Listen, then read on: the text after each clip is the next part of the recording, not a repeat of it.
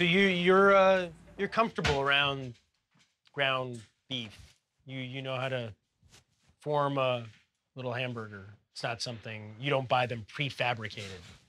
Nothing prefabricated about this, Bubs. Did you put some Worcestershire in the meat? Not yet. You're going to. I go top. And just light seasoning? Salt and pepper. Salt and pepper. That's the way to do it, if it's good meat. I'm more of a burger connoisseur when it comes to eating them. Are you a big burger eater? You mean to tell me you've never seen Burger Time? Never enough makeup on this baby. God, don't these people realize this is gonna be on YouTube? Hey, Julian, we're live. Oh. I'm Julian Edelman, and this is Burger Time. On Burger Time, and in his other YouTube videos, the lighter side of New England Patriots wide receiver Julian Edelman is on full display. Today, we're gonna be making the best friend smoothie. A smart kid, very, very quick, very witty. Riding these horses here in Israel is a little different. He's wild, man. He's completely crazy sometimes. You can joke with him, rip on him, but watch out, because he's gonna come right back at you. Julian's sense of humor is A+. How tall are you? 5'10". Legit. You're legit 5'10". 5'10" and a fourth. Now it's cooler at your shoulder. Do you consider yourself Jewish? I consider myself Jew-ish.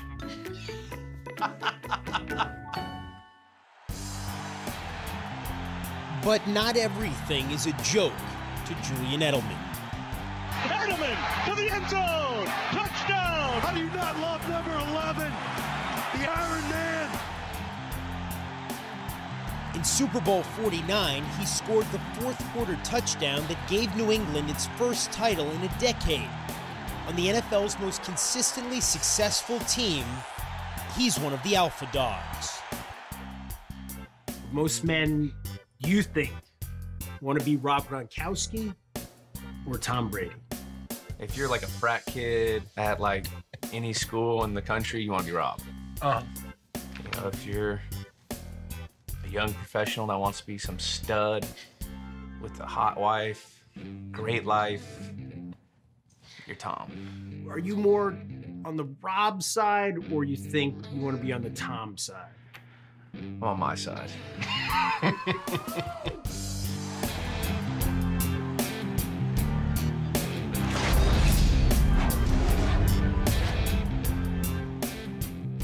Julian Edelman was born 29 years ago in a place named for the tallest living things on planet Earth, Redwood City, California. From the beginning, he aimed high.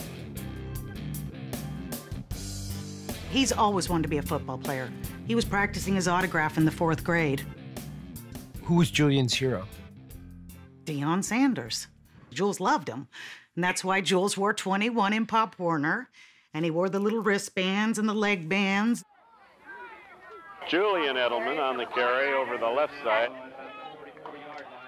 When I'd come home from work, he would make sure, Dad, it's time to go. Let's go practice. Beginning at the age of 4, Julian was coached by his father, an auto mechanic. Like his son, Julian's father grew up wanting to be a football hero. He was just 3 years old when his own father died. My father had a rough childhood where he didn't have his dad. He was in and out of homes with his mom. So he became a mechanic at 14, 15. He was too small and didn't have someone to push him. He lived that life, and he didn't want me to live that life. You have to be a man. No excuses. The world doesn't care. If you want something, you go out and earn it, and you go out and get it. My dad was he was very tough on me. You know, there would be times where I'd come home from working out with him, and I'd be crying when I was young, and my mom would have to separate us. And, you know, it was one of those type of relationships, and he'd come in and apologize and say, oh, you know, we're just trying to get you better. You got to be mentally tough, this, that. Our worst sport was baseball. That's when, you know, when I'd start hucking balls at him. He'd start popping off. What do you mean at him? Close to him. I had to brush him off the plate.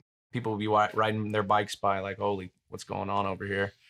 And I was the type of kid that would, you know, look at him and say throw it harder or something like that, and then he would throw it harder. You know, one time at Sequoia, he did charge the mound.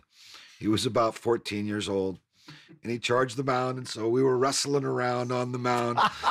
But this is... I saw that. That was a scene in the Bad News Bears. You know what? I tell you, the Bad News Edelmans, whether it was wrong or right, that's what we did.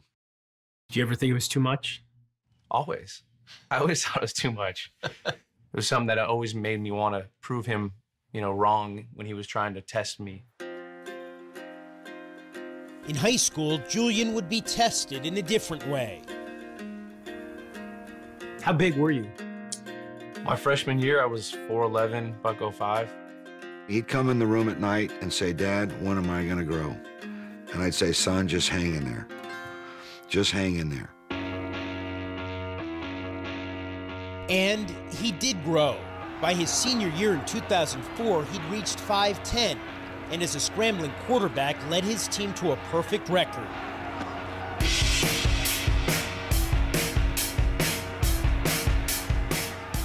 How much interest was there in you as a player coming out of high school? Zero. They would never look at me, and I kind of took that personal.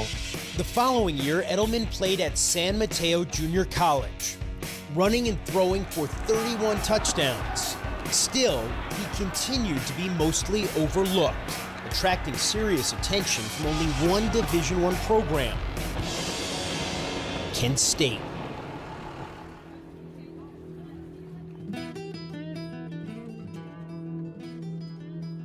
I met him actually working out. Here's this little scrawny guy. And at first, to be honest, I thought he was a kicker. I thought he was our kicker.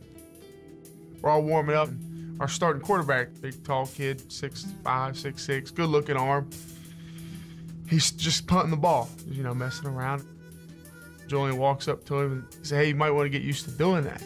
Julian's like, "That's all you're going to do the rest of the time I'm here." Edelman was right. He started his first season at Kent State, and in 3 seasons there total, amassed 5,000 passing yards and more than 2,000 rushing yards, with 52 touchdowns. And now look at Julian Edelman with those tremendous legs of his. But Edelman knew he was no one's idea of an NFL quarterback. So the winter following his senior season, he would drive every day to and from Cleveland, a 90-minute round trip, to transform himself into a receiver. I'd wake up at 5, I'd make my breakfast, and then we would drive over in my S10. It was like a 94.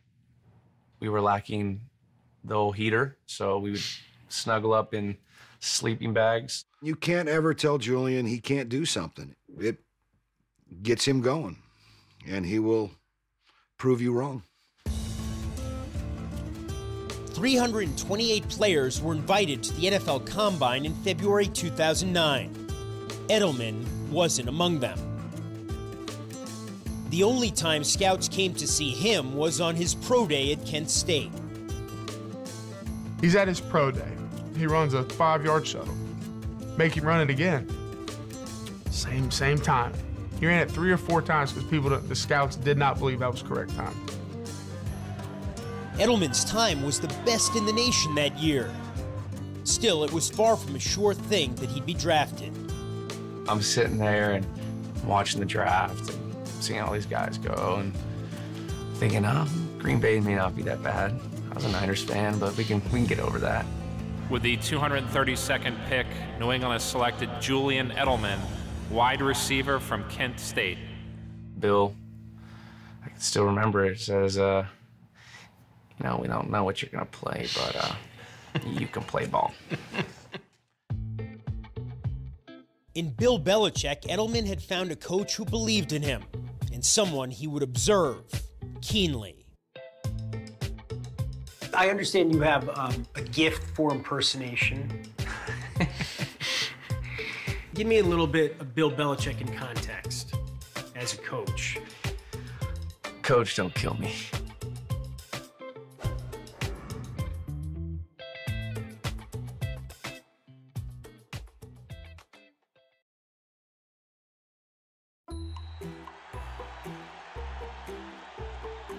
August 13th, 2009. I remember the first time I played against him. I was in Philly. It was his first punt return, I think, of the year. Rocca hits a high end over end kick down to the 25, and Edelman, as you said, Randy, doesn't waste any time, heads straight ahead, needs an open field right now, and Edelman might take it the distance. No flags that we see, and rookie Julian Edelman's in the end zone. Then he spiked the ball against the wall, which kind of pissed our team off, but you know, I understand, you know, after meeting him how highly competitive he is, and it makes for a great football player. It was his first game in the NFL. Julian Edelman had arrived, or so he thought. You always knew the Patriots won. You knew they had Tom Brady, they had Randy Moss, they had Wes Welker. You know, I was kind of like having epiphanies of like me and Wes Welker in the slot together with Randy Moss outside. And that didn't happen. Wes didn't share this vision? Not at first, I don't think so. Rebuffed by his fellow receivers, Edelman focused his attention on another possible bromance with another late-round draft pick from the Bay Area. I'm walking with my big old playbook, and he walks through the door and he goes, "Hey, I'm Tom." I like drop my playbook, and I'm like, "Oh, nice to meet you, Tom." Julian, you know, all nervous. We sat next to each other in the locker room.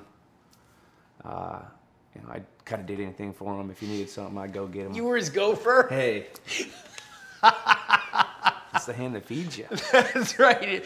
I can definitely see Julian wanting to do those errands for Tom, running around. "Tom, what do you need?" I heard that him and some of the receivers would go out to LA and they would throw. So I move out to LA. You moved to LA? Well, in the offseason. To be near Tom? To be near him just in case he needed me. Seriously. Dead serious. He loves Tom. Tom and Julian have a lot in common. Tommy was a 6th-round pick. Julian was a 7th-round pick. They're both very, very, very competitive. Tom, I think, knew I was in town and called me like twice that year. And we go to year 4, and we were going 3 days a week. You know, and then I was going to have lunch at his house. Lunch at the house? Lunch at the house. That's all it took, was 4 years. 4 years. Dedication. He had me at hello.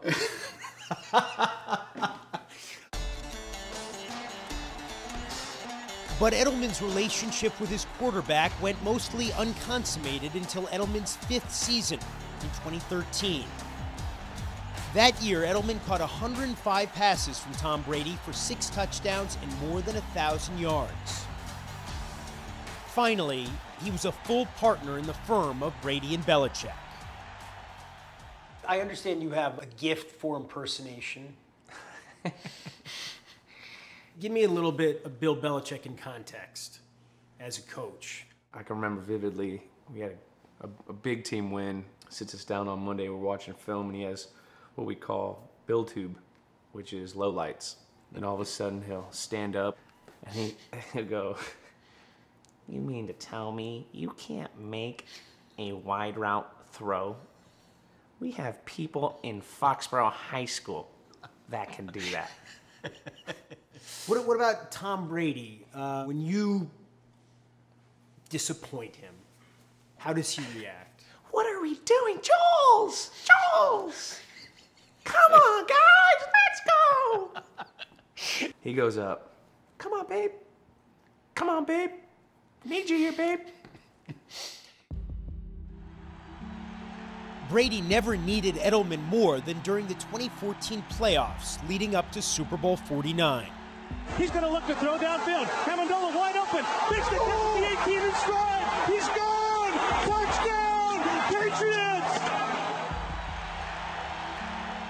In the AFC title game, Edelman would catch 9 passes as the Patriots defeated Indianapolis 45-7. The Colts would then famously allege that the Patriots had cheated. Do you understand if some people feel the Patriots' achievements are diminished because of what they think about those balls being deflated? The balls were inflated perfectly in the second half, and that's when we scored our points in that game, so I don't know. How would you describe the culture on the Patriots in terms of playing by the rules? We play by the rules just like everyone else. Coach is always a stickler about everything. And,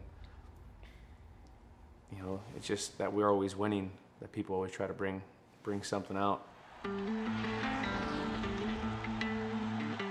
2 weeks after the win over the Colts, the Patriots were back in the Super Bowl.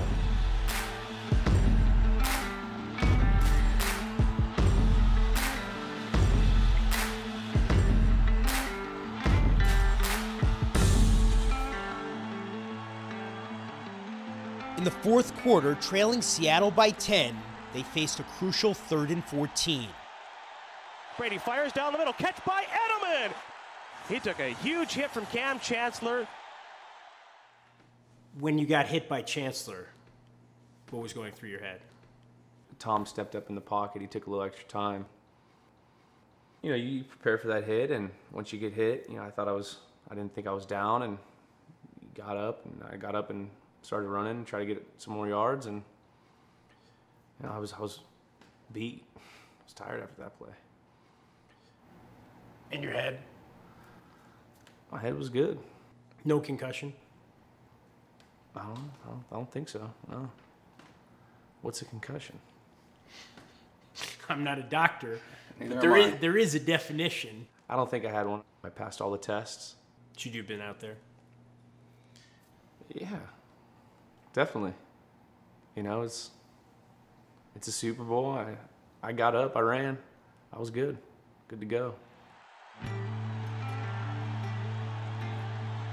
Edelman stayed in the game, and on the next drive, with his parents in the stands, it was Edelman who caught the game-winning touchdown.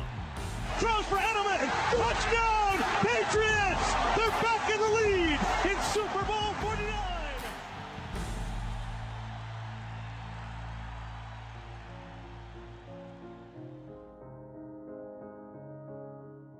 What was that moment you shared with your father after the Super Bowl?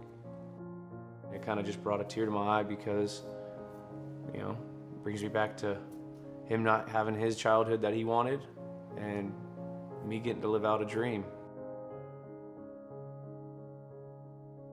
Oh, we cried. Yeah, we just cried. To win a Super Bowl, to catch the winning touchdown pass. I mean, how much bigger can it be? My dad, he's had my back since day one, and he's pushed me through heights that I thought I never could get to.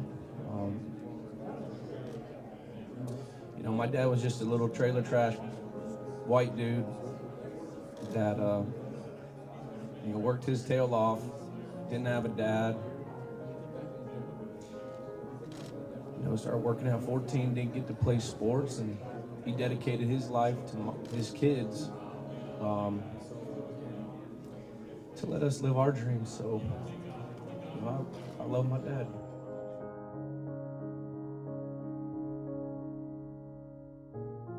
A Super Bowl hero, an NFL star, Tom Brady's buddy. Julian Edelman has reached the pinnacle.